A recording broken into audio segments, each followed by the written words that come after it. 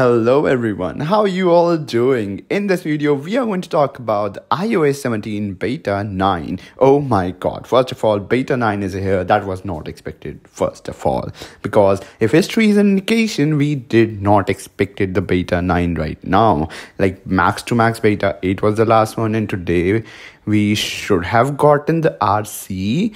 Or even not the RC, we would have not got any update today, and then we would have gotten the RC next Tuesday. Apple event is taking place on 12th of September in case you guys are living under a rock. So 12th of September is Apple event Wanderlust. I am so excited, and I know you guys are excited as well. Let me know down in comments below, what are you most excited about? I am personally not that much excited about the iPhones, but I'm more excited about the Apple Watch because that is something which is gonna get a lot of attention for me as I'm thinking about upgrading my Apple Watch. Let me know down in comments below that what are you most excited about? Getting back to the topic, what is new on the iOS 17 Beta 9? Apple has released all updates. tvOS Beta 9, then there is watchOS 10 Beta 9, then there is iPadOS, iOS. Every update is here today. It is an Apple update day, and as expected, we don't have any big changes on the Beta 9 beforehand. I'm telling you guys so that in case you came here wondering that there are new features or big changes, there aren't any big changes on this update, but it is more focused on the refinement side of things and just making sure that it gets perfect before the release.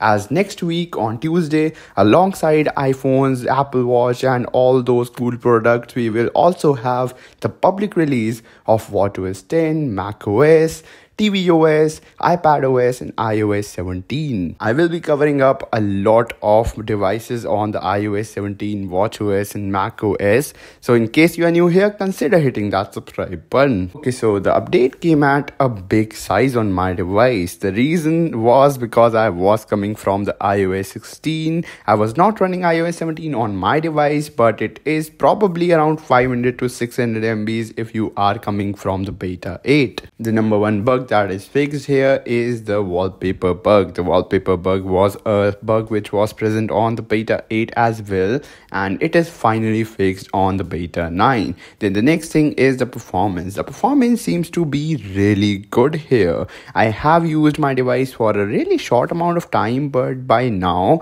I have enough of experience to say that the performance seems noticeably more smoother, and the animations feel a little bit more faster. Like, that is a very small change, but yeah, the animations do feel a little bit more slicker. Then talking about the battery life, the battery life is something which is a bit too early for me right now to judge and tell you guys. I will let you guys know in the very next episode, so make sure to look up for that. I will be coming up with that in 2 to 3 days. Or if you really want to know, you can comment down below. I'll tell you how has been my experience by the time you are commenting down below. Or best, you can just DM me on my Twitter. I am really active on my Twitter @TechHyped.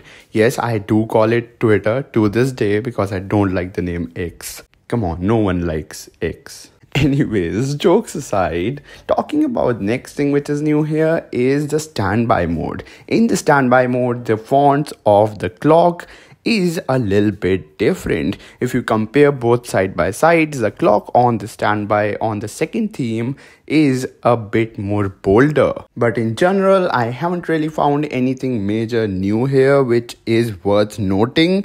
Only things new here is refinement. Performance is a bit better. Battery life, I hope so that it is better compared to the Beta 8. But to be honest, right now, since the Beta 7, iOS 17 has been really good in terms of battery life. I don't actually have a lot of complaints in terms of battery life on iOS 17 now. But obviously, we really want good battery life, so I won't mind having good battery life on the Beta 9. The standby has some very minor changes which I talked about in this video, and other than that, the bug of keyboard, the keyboard bug, the smart prediction bug that was on the iOS 17 Beta 8, where the smart prediction was not working properly, or you have to just turn it off and turn it back again on, or restart your device. The keyboard bugs are finally resolved on this update as well. I got around 200 MBs back after installing this update, which is not a lot considering I have a 256 GB device, and it will vary from device to device. If you have a 64 GB device, I don't really think so that it will matter a lot on that device as well. Thank you so much for watching this video till the end. This is me, Jay, aka Tech Hyped, and I am signing off.